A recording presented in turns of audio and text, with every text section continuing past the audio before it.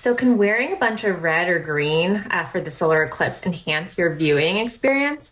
I'm Dr. Nicole Bajic, board certified ophthalmologist, and to answer this question, we have to go in a little bit of the science. So there's something called the Purkinje Effect, commonly mispronounced as the Purkinje Effect though, but it was named after the Czech anatomist of the same name.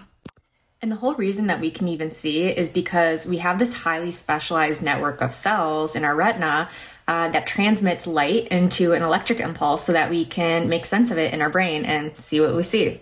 And so you have two kinds of photoreceptors. You got your rods and you got your cones. And the rods help us basically for our nighttime vision and the cones for our daytime vision. And so there's this thing called dark adaptation where, as we transition to nighttime, the rods kind of take over and help us with our nighttime vision. But when you've got the eclipse coming on, you don't have time to dark adapt. So if you haven't dark adapted yet and there's limited light or photons, the retina can get highly sensitized towards colors on the shorter wavelength of the spectrum. So blues and greens can really pop against reds that might look darker or even black. So the end result can cause this kind of eerie glow. So if you're looking for something cool, try it out and see what you think. Just make sure that you wear your eclipse glasses when appropriate.